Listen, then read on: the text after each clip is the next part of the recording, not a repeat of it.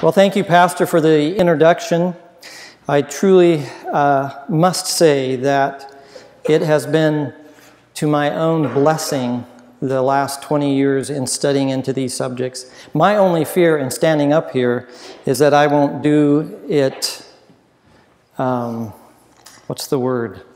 justice. So I would hope that you will all study into this subject yourselves. And may the Lord be lifted up today. What I really wish is that the true witness would come today and speak to us. And I would be happy to sit down. So last night we talked about the great controversy, just kind of laying the foundation, bird's eye view of 6,000 years, how Christ has been for 6,000 years been pointing to that Lamb of God, the Savior of the world, and how Satan, through those 6,000 years, has tried to bring reproach and confusion and falsehood to the very time that we're living today. So we shouldn't be surprised, even in our own church, when there is controversy. And it's my hope, though, that God will be able to raise up this church, and through revival and reformation, that there will be a people ready to take a message to the world, which will include the message of righteousness by faith, which is law and gospel combined. So if we were to summarize last night's talk, I suppose if I had one statement to read, it would perhaps be this one. The thought that the righteousness of Christ is imputed to us not because of any merit on our part, but as a free gift from God, is a precious thought. The enemy of God and man is not willing that this truth should be clearly presented. Why? For he knows that if the people receive it fully, his power will be broken. And that's why this message of righteousness by faith, or Christ our righteousness, needs to be proclaimed, not only in voice, but also in our lives, in the way we live. The statement continues, if he, Satan, can control minds so that doubt and unbelief and darkness shall compose the experience of those who claim to be the children of God, he can overcome them with temptation. So if we do not fully understand and experience this message of righteousness by faith, the devil has power over us in our lives. So today I want to talk about, this morning, during Sabbath school, I want to talk about why history is important, and then lead us on into the early Advent movement and up to the 1880s. And then for the church service, I want to talk about that most important meeting when the Lord sent a most precious message to us as a people. And then this afternoon and tomorrow night, I want to spend 3 presentations on the revivals that came to this church when that message was began to be lifted up in the 1880s and 90s, and the revivals that ensued. Well, the pastor mentioned it when I was at Weimar College there we were at Weimar for 15 years.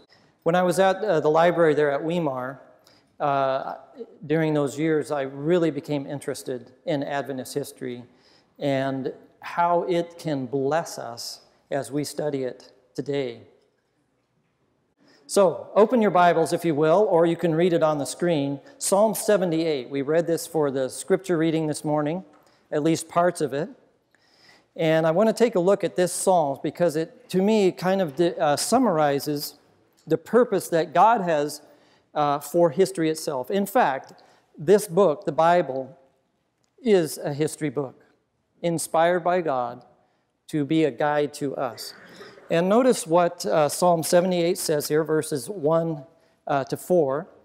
Give ear, O my people, to my law. Incline your ears to the words of my mouth. I will open my mouth in a parable, and I will utter dark sayings of old, which we have heard and known, and our fathers have told us. We will not hide them from their children, showing to the generation to come the praises of the Lord and his strength and his wonderful works that he hath done. So Notice the psalmist is saying that the works of the Lord are to be repeated to each generation. They would not fail to tell of the goodness and the praise that they have for the Lord and what he has done. He continues, the psalmist, for he established, verse 5, a testimony in Jacob and appointed a law in Israel, which he commanded our fathers, that they should make them known to their children, that the generation to come might know them, even the children which should be born, who should arise and declare them to their children, that they might set their hope in God and not forget the works of God, but keep his commandments. So notice, as each generation would tell the works of God to the next generation, then they in turn would do the same to the next generation, and the end result of that would be they would not forget the works of God, but they would keep his commandments. Now, if the psalmist had stopped there, we would be blessed by that information, the purpose of God's history and telling about God's works and his goodness, and to teach that to each new generation. But the psalmist doesn't stop there. The very next verse, verse 8, says this, and might not be, as their fathers, a stubborn and rebellious generation, a generation that set not their hearts aright, and whose spirit was not steadfast with God. And then for the next 30 verses, the psalmist goes through some of the history of the wanderings of Israel. Now, sometimes when we think about, as human nature would have it, when we want to talk about the past perhaps or our lives, we would want to dwell on all what we would consider the positive points. Why dwell on some of our failings and so forth? But God wanted the next generation to even know about the failings of their fathers for the purpose of warning them against repeating those mistakes, but also to encourage them with the mercy and goodness of God. Because it is even amidst human failings that God's mercy and goodness is seen even brighter. After those 30 verses of describing the failings or wanderings of Israel, verse 38, the psalmist says, but he, God, being full of compassion, forgave their iniquity and destroyed them not. Yea, many a time he turned his anger away and did not stir up all his wrath.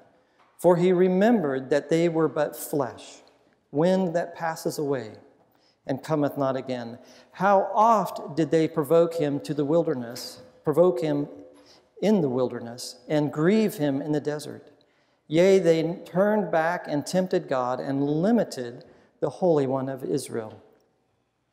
So again, the psalmist is saying here that each generation, as they learn and listen to the history of God's leading in amongst his people, even amidst their failings, it would show the mercy and goodness of God, as well as warn the next generation. Notice what Ellen White says in regard to this concept of teaching the next generation. This is what she said in 1895. The reason why the children of Israel forsook Jehovah was that a generation rose up that had not been instructed concerning the great deliverance from Egypt by the hand of Jesus Christ. Their fathers had not rehearsed to them the history of the divine guardianship that had been over the children of Israel through all their travels in the wilderness. So a generation came that had not been instructed and told of the stories of how God had led and delivered Israel, even with their wanderings in the wilderness. And they ended up turning their backs completely on God and walking away. The Lord Jesus, Ellen White continues, had given special instruction from the pillar of cloud, bringing before parents the responsibility of teaching their children the statutes and the commandments of God. But the parents failed to act the part that God had assigned them in diligently teaching their children, so that they might have been intelligent in regard to the works of God in leading his people through the wilderness. Had the parents been true to their trust, the children would have seen, again, notice, the mercy and goodness of the Lord Jesus Christ. So even though that generation that ended up dying in the wilderness because of their murmuring and not being willing to go by faith into the land of Canaan, that retelling of that story actually helped build the trust and faith in that God who is so good and merciful. Well, what about New Testament times? Paul, in a chapter in 1 Corinthians, chapter 10, tells about the wanderings of Israel. And again, he brings out this point, similar point, in the New Testament. We're all familiar with this verse, verse 11. Now all these things, after he's talked about these wilderness wanderings, happened unto them for examples, or examples to us. And they are written for our admonition, upon whom the ends of the world are come. So Paul, in those early days of the Christian church, is saying these stories from the Bible, this history, is good for us to rehearse and to go over because it teaches us lessons for that very day. Well, what about our day? Well, Ellen White, talking about this statement or this scripture, has this to say. Paul writes concerning the experience of the people of God in ancient times, all these things happened unto them for examples, and they are written for our admonition, upon whom the ends of the world are come. And then notice what she says. The prophets spoke less for their own time than for the ages which have followed, and for our own day, present day. So the scriptures, the stories in there, are for us today. But Ellen White would expand that thought even to our own Adventist history. And this statement, which we read last night, we're familiar with this, is to remind us that we have nothing to fear for the future, except as we shall forget the way the Lord has led us and his teaching in our past history. And she's speaking specifically of the Seventh-day Adventist movement, how God raised up this movement and how he has mercifully been with us as a people for all these many years.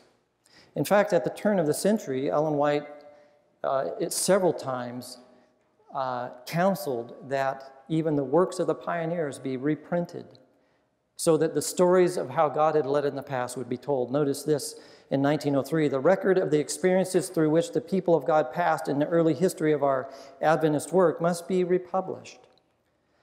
1905, she said something similar. The history of the early experience in the message will be a power to withstand the masterly ingenuity of Satan's deceptions. In other words, knowing how God led in the past, even in our own Adventist movement, will help us to defeat that masterly ingenuity of Satan and all of his subtle and sometimes not so subtle deceptions.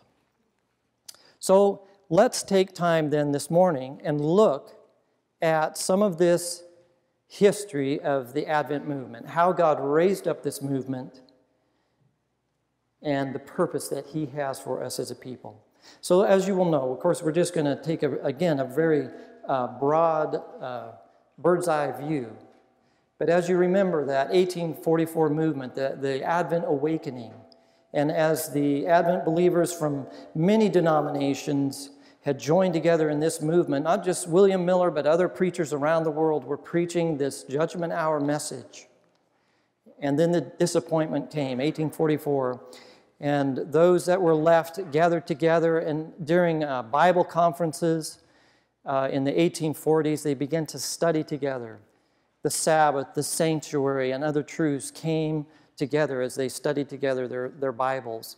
And it came to be known as those times and the truths they discovered in the Scriptures as the landmarks of faith or the fundamental beliefs of the Adventist Church.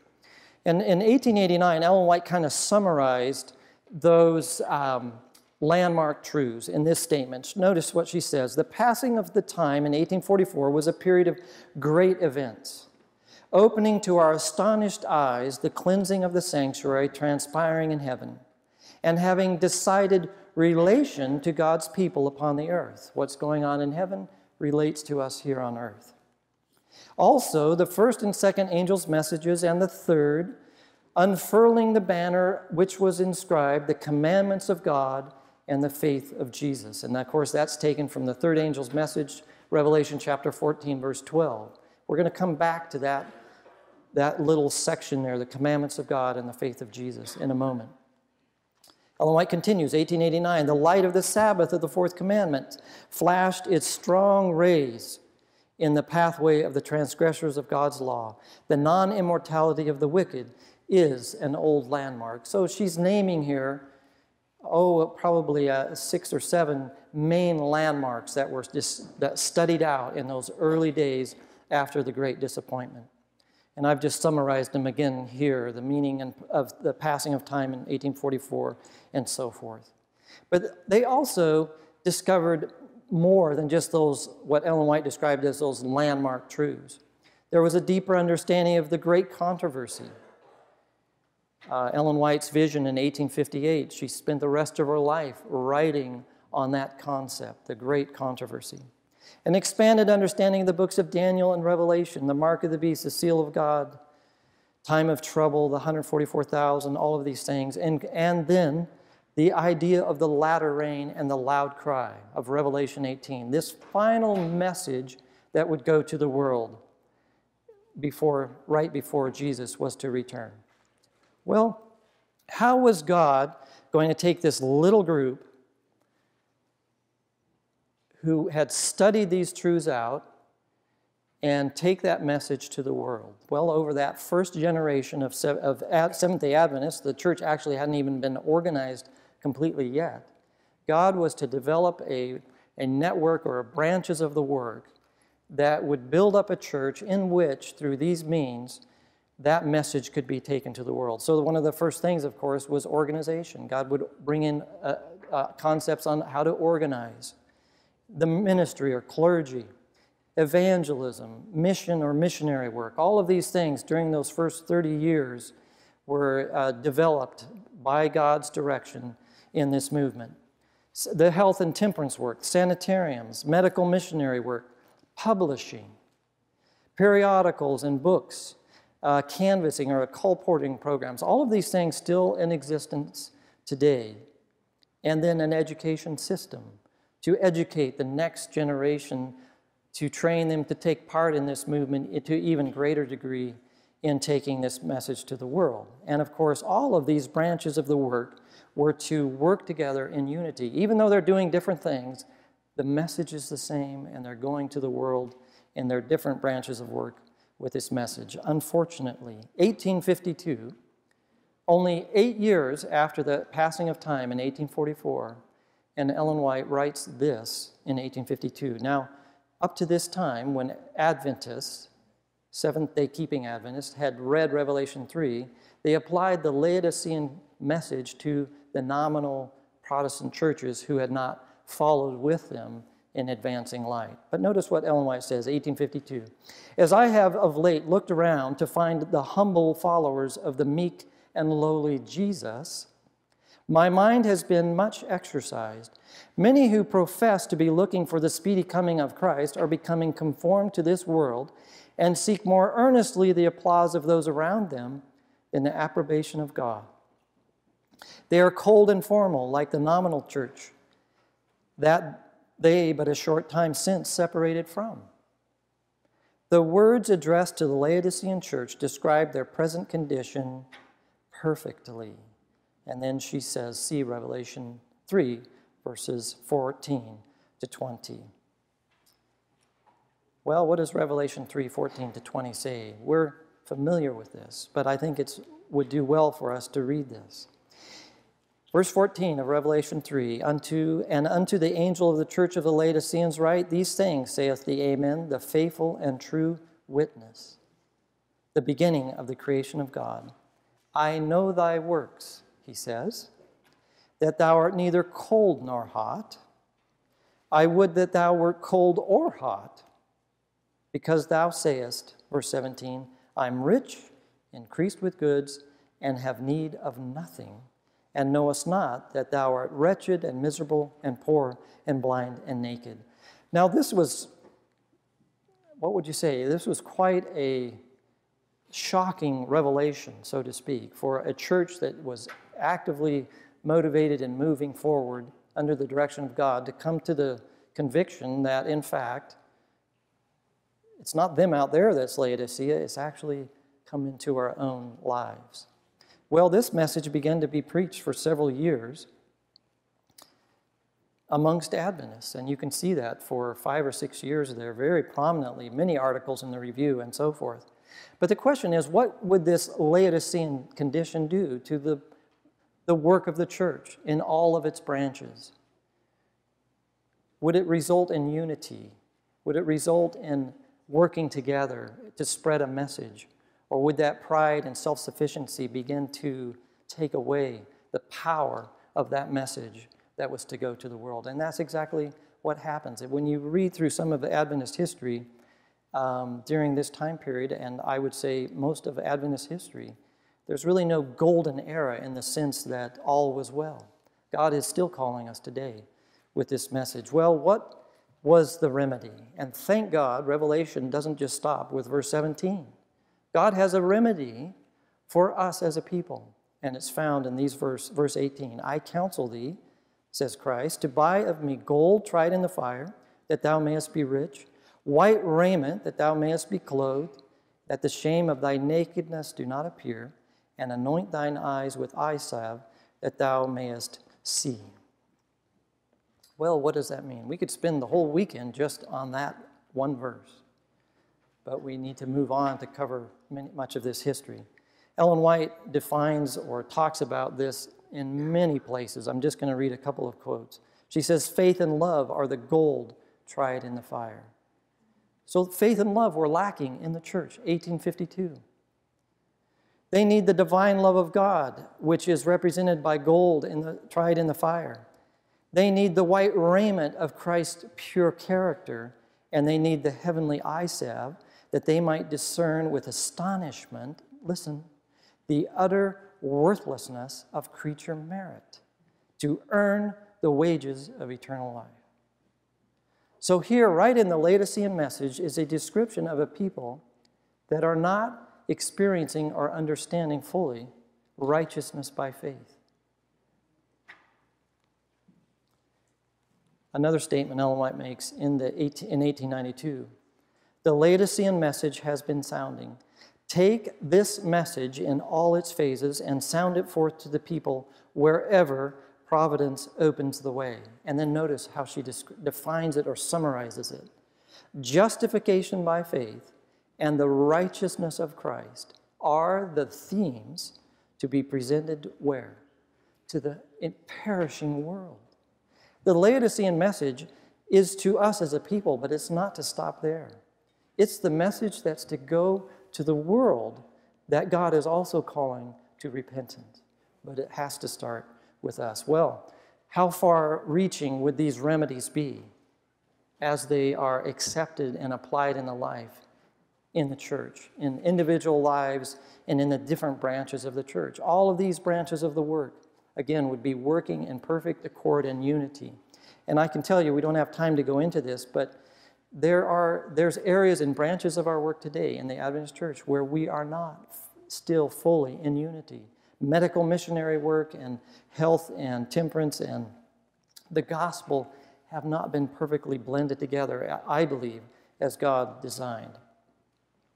Well, by 1883, this is some almost 40 years after 1844, Ellen White would summarize what the result was of not fully accepting yet that Laodicean message. And this is what she says, 1883.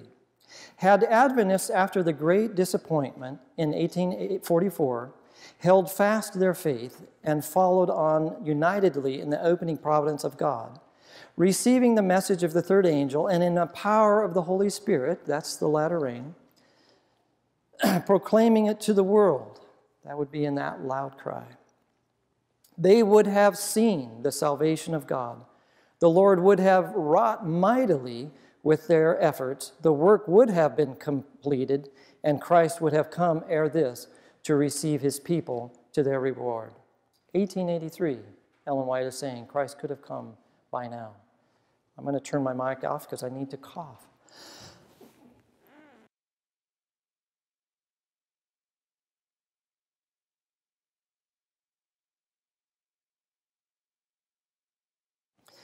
Ellen White, Ellen White continues in this statement, 1883, she says, "For 40 years did unbelief and murmuring and rebellion shut out ancient Israel from the land of Canaan.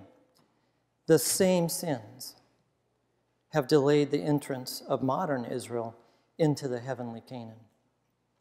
In neither case," notice this is so important, "in neither case were the promises of God at fault. It is the unbelief, the worldliness, the unconsecration, and the strife amongst the Lord's professed people that have kept us in this world of sin and sorrows so many years." That was 1883, and as Ellen White was looking back that generation of almost 40 years, she's saying the Lord could have come, but our own strife and worldliness and unbelief have caused this delay. And I wonder what would be said today. Well, I thought that, often we think that the Laodicean condition is like a liberal condition, so to speak, worldliness, and that's it. But someone gave me a quote here just a couple weeks ago that I wanted to throw in here or add in here as well that makes me believe that in our church, I don't care where you are in the spectrum of Adventism, we all need the Laodicean message. The Laodicean message is not unto the liberals of the Laodicean church, I write these sayings, nor is it unto the conservative Laodiceans, I write this saying. It's to the church of Laodicea, Christ, the true witness, is writing these things. So notice what Ellen White wrote here in this statement. She's talking about a trip they had in 1857, right when this message to the Laodicean church is being proclaimed. And notice what she says. "In the spring of 1857, I accompanied my husband on a tour east. This was a discouraging tour. The testimony to the Laodicean church had been generally received, but some in the East were making bad use of it. Instead of applying it to their own hearts, so as to be benefited by it themselves, they were using the testimony to oppress others. A few taught that the brethren must sell all before they could be free, while all others also dwelt much upon dress, carrying the subject to an extreme. With a few others, there was a narrowing up of the work of the third message, or the third angel's message, and following of impressions, and casting fear upon the conscientious. These things had a blighting influence and caused us to lay down our testimony on the subject almost entirely." So you see, Satan tries every time God seeks to do something to bring revival to his people, Satan comes in with fanaticism on one side or the other to bring in strife and confusion. The design of the message to the Laodiceans was to rid the church of just such fanatical influences, but the effort of Satan has been to corrupt the message and to prevent its proper effect. He would be better pleased, listen, to have fanatical persons embrace the testimony and to use it in his cause than to have them remain in a lukewarm state. So Satan would be just as happy to have someone, supposedly come out of that lukewarm state and take a fanatical approach to the Laodicean message, applying it to everyone else and forgetting themselves, than he cares about them even staying in a lukewarm state. "I have seen," Ellen White continues, "that it was not the design of the message to lead anyone to sit in judgment upon his brother, to tell him what to do and just how far to go, but for each individual to search his own heart and attend to his own individual work.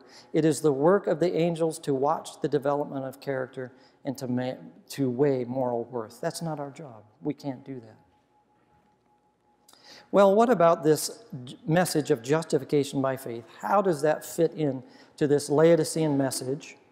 And how does that fit into the landmark truths that we as a people were to understand? Well, in that early statement that I started with earlier this morning, we read that statement in 1889 where Ellen White talked about the foundational truths that were studied out in the 1840s.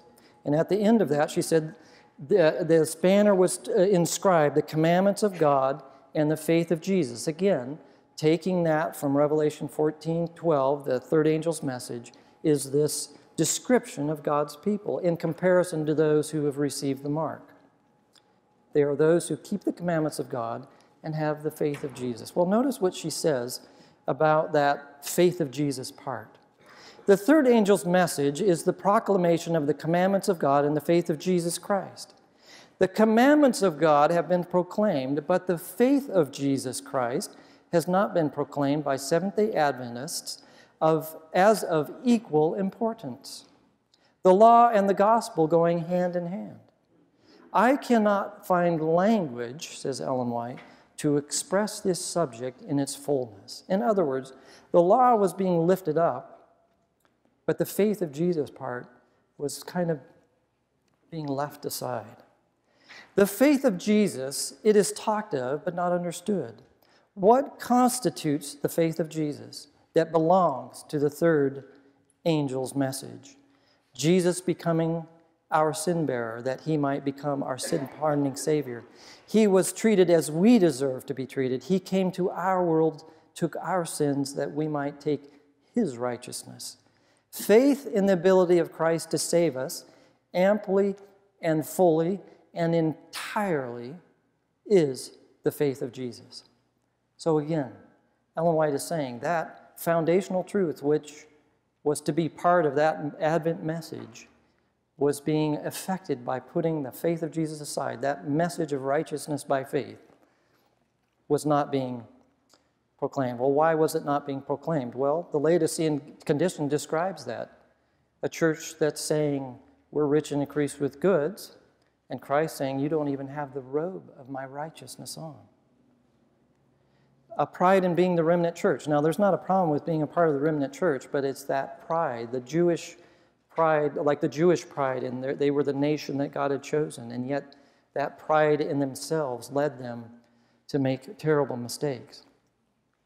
An overreaction to the opposition against the Ten Commandments and the Sabbath. Now, the early Advent movement, as they begin to proclaim the Sabbath, and it's still true today, the opposition would come. Well, the law has been done away with. So the emphasis tended to go toward trying to defend the teaching on the Sabbath and the law being not done away with. And then the faith of Jesus was left aside. A debating style of evangelism. Often a preacher would come to town, set up a tent, and he would challenge the other Protestant ministers to a debate. And so evangelism began to take on that debative style, and the faith of Jesus obviously was lost sight of. The false understanding that most converts come from other Christian churches, therefore they already understand righteousness by faith. And I believe this is actually something that we need to understand today. We looked last night at how Catholicism, right now as we speak, is joining with Lutherans and Methodists and saying we all agree on the subject of justification by faith. And yet Catholicism is still teaching merit in man's own works and penance as having somehow value in appeasing God. That's not, they may use the same words, but it's not the same message. And so the idea that we don't need to talk about righteousness by faith because all the other Christians already know about that's not true. I fail to realize that righteousness by faith is a key component to our last message, our last day message. And you find that in the Laodicean message, and the loud cry, and the Revelation 18:1 message to the world. And a failure to realize the uniqueness of Adventism's biblical understanding of righteousness by faith in light of the cleansing of the sanctuary. God has given us a full message of salvation to go to the world. And it's higher than even our own human thoughts can realize. Well, how do we see this failure working out in the church of that time, in that first generation? Well, just a few quick examples. I'm not even going to read the quotes here, but there was a series of articles in the Review in 1854 on the leading doctrines of Adventists, and there was no mention of the subject of the gospel or righteousness by faith. In 1872, there was a pamphlet of the 25 fundamental beliefs of Adventists. It's now up to 28 today, but it was 25 at that time. And as you read through that entire book, there was only a couple paragraphs that even mention the gospel or the righteousness by faith concepts. In 1878, Uriah Smith and James White had a biblical institute that they presented at a meeting, a series of meetings, and then it was published in a book form. It's been republished again today. And as you go through that whole series of meetings, all wonderful presentations, of course, but there was no specific meaning or emphasis on the subject of righteousness by faith. So you see how this was being played out, exactly like Ellen White said. The law has been lifted up, but the faith of Jesus, or justification, righteousness by faith, has been put aside. And Ellen White would summarize the result of this. Notice, she says, on the one hand, the religionists generally have divorced the law and the gospel, while we have, on the other hand, done the same from another standpoint. We have not held up before the people the righteousness of Christ and the full significance of his great plan of redemption. We have left out Christ and his matchless love and brought in theories and reasonings, preached arguments.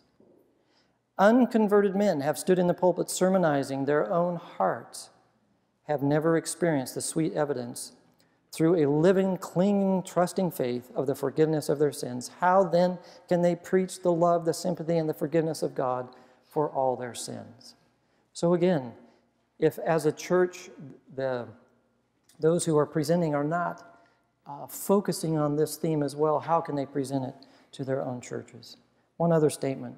Many remarks have been made to the effect that in our camp meetings, the speakers have dwelt upon the law, and not on Jesus. Notice, Ellen White's careful here. She says, this statement is not strictly true, but have not the people had some reason for making these remarks?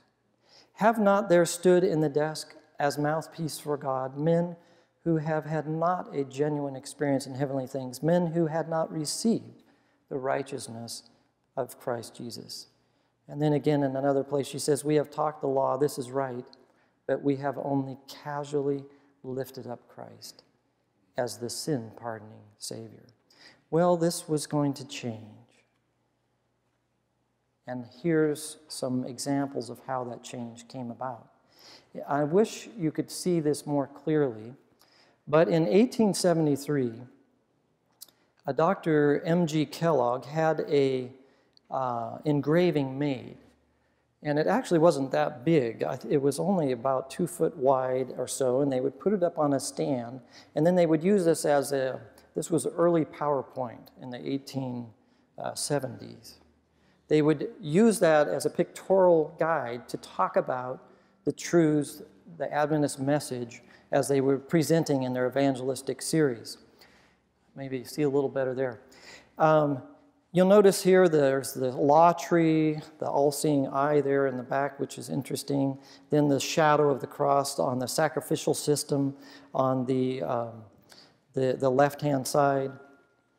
And then the baptism and the Lord's Supper on the right-hand side.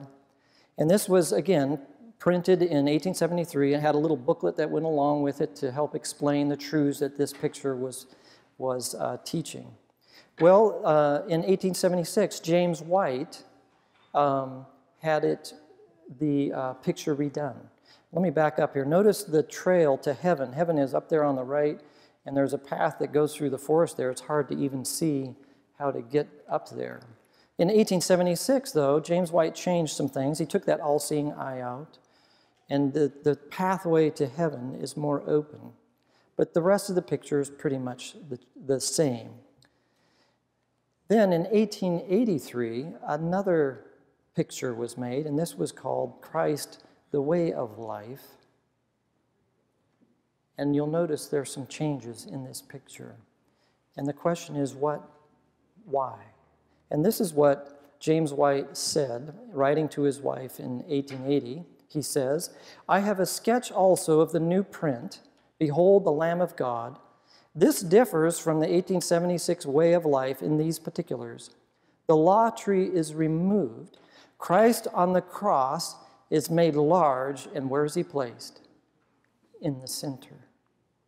What led James White to make the change in this pictorial teaching aid that they were using in evangelism in 1881? Well, some things were happening in James White's life that led him to see a need for a change in this picture. And this is what he wrote in January of 1881. Notice, he's writing in the review. He said, "Blessed, said our Lord, are they which do hunger and thirst after righteousness, for they shall be filled." Matthew 5:6. With some there is an unutterable yearning of soul for Christ. The writer, James White, is one of this class. With some of us it has been business, work, and care, giving Christ but little room in the mind and in the affections. With others it has been nearly all theory, dwelling upon the law and the prophets, the nature and destiny of man, and the messages, in other words, the three angels' messages, while destitute to an alarming degree of an indwelling Christ. So James White began to see that there was a lack in the church, and he was one of the main leaders, and he's being impressed by God. There needs to be a change. Our preachers need more encouragement. They should preach Christ more, and they should know more of him upon whom all our hopes of success here and of heaven hereafter depend. They need to preach him more, but they need to know of him more. Well, that experience, or this new emphasis, was seen by others. In fact, one of the men that traveled with him at the time had this to say: "During the few months I was with James White, about 8 weeks," right? This is written in 1881, "so that I had the best of opportunities to know him thoroughly. In our travels together, he often mentioned the mistakes he thought he had made in his life. As we prayed alone together, he would weep over them and plead for the grace to be a true Christian man." Here's James White, even beginning to see, wow, I've really failed in so many areas. He, James White, often said to me privately, and also spoke of it over and over in nearly all of his sermons this spring and summer of 81, that he felt he must be more tender toward his brethren, more compassionate toward the erring, and he must cultivate more love for Christ and more patience in his trials. As all will remember, wherever James White preached the past few months, he dwelt largely upon what? Faith in Christ and on the boundless love of God. Something was changing in James White's life. And it was affecting how he preached, and it was affecting how he treated others. In fact, it even affected his marriage, where the rubber meets the road, right? We can be Christians so often in public, but when we're home, that's where it so often falls apart. But notice what Ellen White reports what happened during this time, even in their own home. She says of James White speaking this, she's quoting what James White says: "I feel a sense of danger, and with it comes an unutterable longing for the special blessing of God, an assurance that all my sins are washed away by the blood of Christ. I confess my errors," he's talking to his wife, "and ask your forgiveness for any word or act that has caused you sorrow."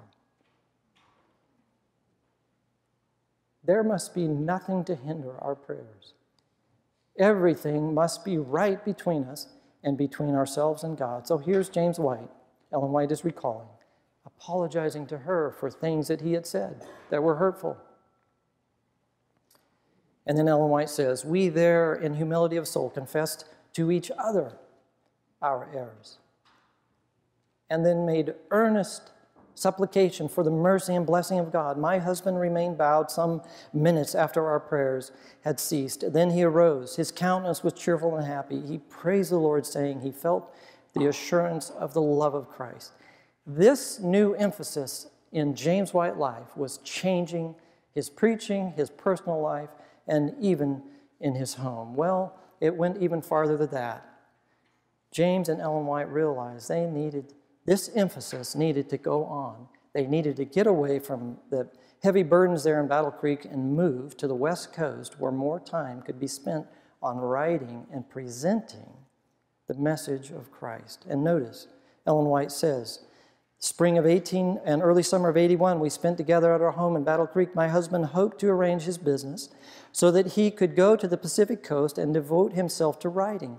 He felt that we had made a mistake in allowing the apparent wants of the cause and the entreaties of our brethren to urge us into active labor in preaching when we should have been writing. My husband desired to present, notice, more fully the glorious subject of redemption. And I had long contemplated the preparation of important books. And one of those books, by the way, was The Desire of Ages that Ellen White had been wanting to work on. And this is early 1880s. Well, would they leave Battle Creek? They realized they needed to get out of Battle Creek where all the burdens were so heavy with the work there and get somewhere where they could spend time in writing. And it was driven by this desire for a new emphasis. But notice what happened. I urged, Ellen White's writing here, I urged upon James the importance of seeking a field of labor where we would be released from the burdens necessarily coming upon us at Battle Creek. In reply, James spoke of various matters which required attention before we could leave, duties which someone must do. So they're planning, getting ready to leave, but there's still more that needs to be done. With tears, James expressed his anxiety of our institutions at Battle Creek. Said he, "My life has been given to the uplifting of these institutions. It seems like death to leave them. I would rather die than live to see these institutions mismanaged or turned aside from the purpose for which they were brought into existence." So James and Ellen are thinking we need to leave. James is ready to go, but he can't seem to let go and see the work, fall aside that he has helped to raise up. He was even willing to say, "I'd rather die than have to leave." And 3 weeks later, he died. Now, I don't think that was punishment from God, but God let him choose. Interestingly enough, Ellen White, after his death, she had a dream, and this is one of the most interesting dreams I've read in her writings. And in her dream, James White is speaking to her, riding with her in a carriage and telling her what I'm going to read you. He says in this dream to Ellen White, James says, "We have made a mistake. We have responded to the urgent invitations of our brethren and attend important meetings. We had not the heart to refuse. These meetings have worn us both more than we were aware. We might have done a great deal for years with our pens, and notice, on subjects the people need that we have had light upon and can present before them, which others do not have. Thus," James White is saying in this dream, "you can go to work when your strength returns, as it will, and you can do far more with your pen than with your voice. We ought to have gone to the Pacific coast before and devoted our time and energies to writing. Will you do this now? Will you, as your strength returns, take your pen and write out these things we have so long anticipated, and make haste slowly? There is important matter which the people need." Even in a dream, God's speaking to Ellen White.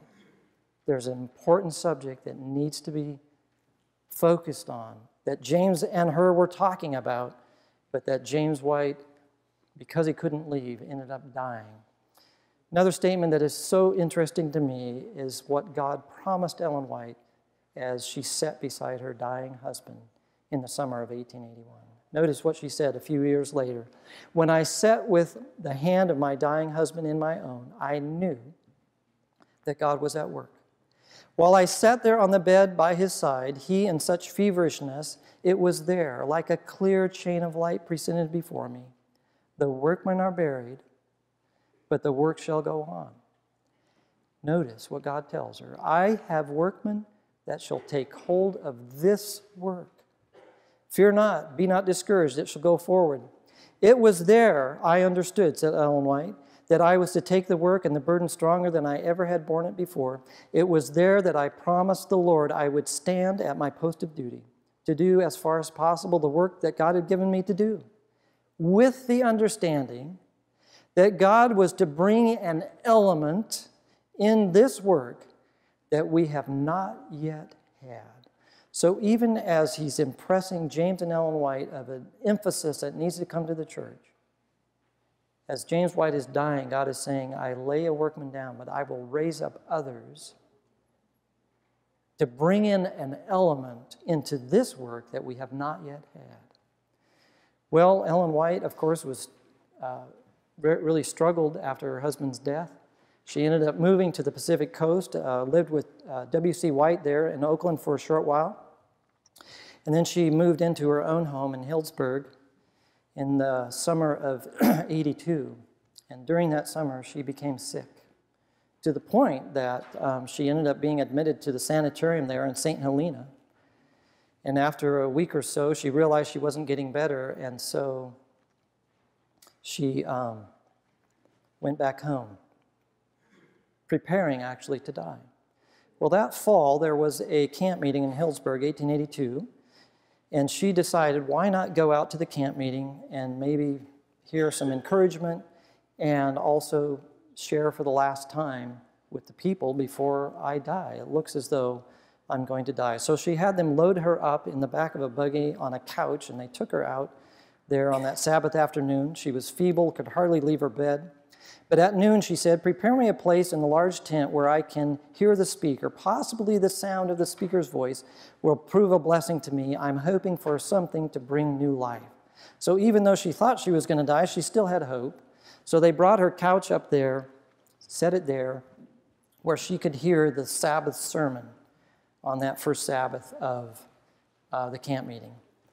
And so she sat there and listened, and the sermon was preached. The person who preached the sermon talked about how God had led in the history of Advent movement from 1844 to 1882.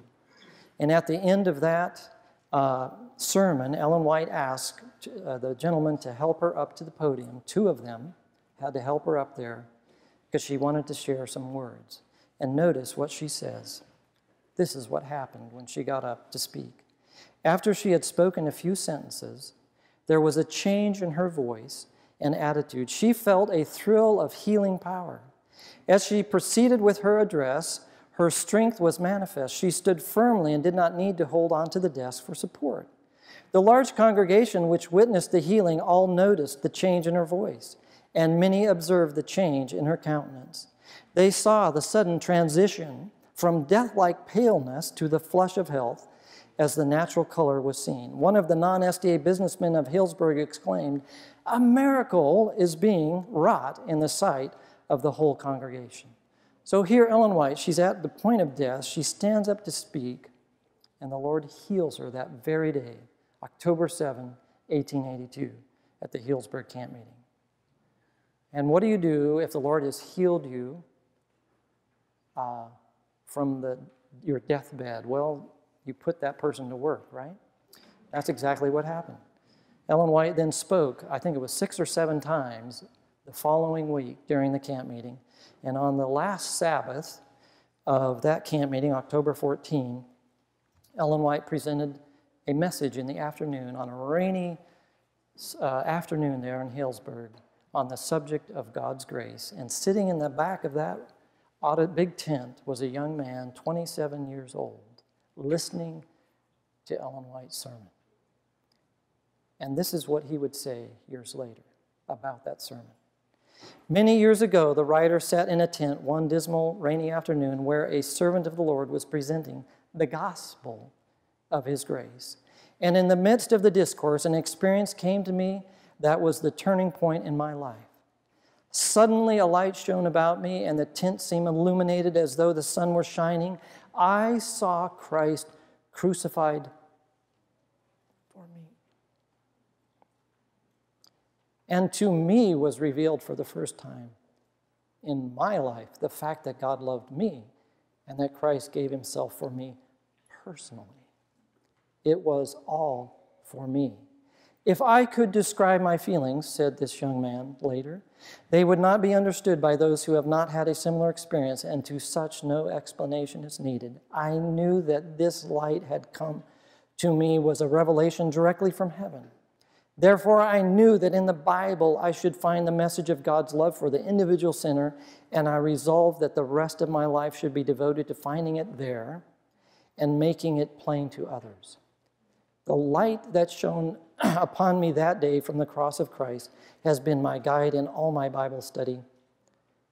Wherever I have turned in the sacred book, I have found Christ set forth as the power of God to the salvation of individuals, and have never found anything else. The scriptures came to life for this young man, and that young man was E.J. Wagner, who sat in the back of that tent and heard Ellen White preach. He would soon be joined by A.T. Jones. They would begin to preach and to write, and 6 years later, Ellen White would hear them preach at Minneapolis. And this is what she said. I have had the question asked, what do you think of this light of these men are presenting? Why, I have been presenting it to you for the last 45 years, the matchless charms of Christ. This is what I have been trying to present before your minds. When Brother Wagner brought out these ideas in Minneapolis, it was the first clear teaching on this subject from any human lips, notice, that I had heard, excepting the conversations between myself and my husband. When she heard Wagner preach, she said, this is the very thing that my husband and I were talking about right before his death. That emphasis of lifting up Christ. I have said to myself, it is because God has presented it to me in vision that I see it so clearly, and they cannot see it because they have never had it presented to them as I have. And when another presented it, Ellen White says, every fiber of my heart said, amen. Well, that message is a message of righteousness by faith, and it's to go to the dying world. And you will find it described in the scriptures in so many ways. It's in the Laodicean message, it's in the three angels' messages, justification, righteousness by faith, the righteousness of Christ, Revelation 18, latter rain, loud cry. It's all talking about this message that God has given to us as a people. And Ellen White describes it, notice in this statement, the time of test is just upon us, for the loud cry of the third angel has already begun in the revelation of the righteousness of Christ, the sin-pardoning Redeemer. This is the beginning of the light of the angel whose glory shall fill the whole earth. Notice how she blends all of those concepts together, the loud cry, third angel's message, righteousness of Christ, our righteousness, and the light of that Revelation 18 angel that's to fill the whole earth. Well, just one last slide here. This, I looked at Ellen White's use of these words before 1880 and after 1880.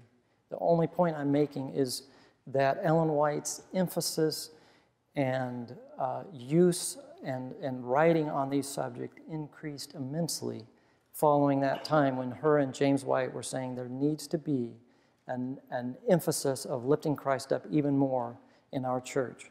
Now, obviously, Ellen White believed in these things before. She said, I've been trying to teach these for 45 years. But God was bringing a message even more prominently to the church to lift it up before the world. But here's the catch, and we'll look at this during the divine service. What is justification by faith? It's the work of God in laying the glory of man in the dust and doing for man that which is not in his power to do for himself. And that's where the rub is. When men see their own nothingness, they are prepared to be clothed with the righteousness of Christ. Human nature fights against surrendering to Christ and his righteousness. This morning during the divine service, we're going to look then at what happened when God brought this most precious message of emphasis on Christ and his righteousness to us as a people at what Ellen White called the most important meeting. Would you stand with me as we close this morning?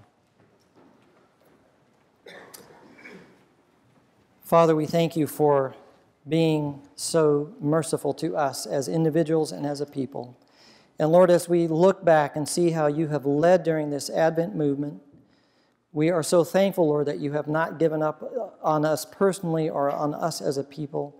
And Lord, we long that this emphasis and this lifting up of Christ would be more a part of our own lives and in our church today, especially among our young people, we pray. In Jesus' name, amen.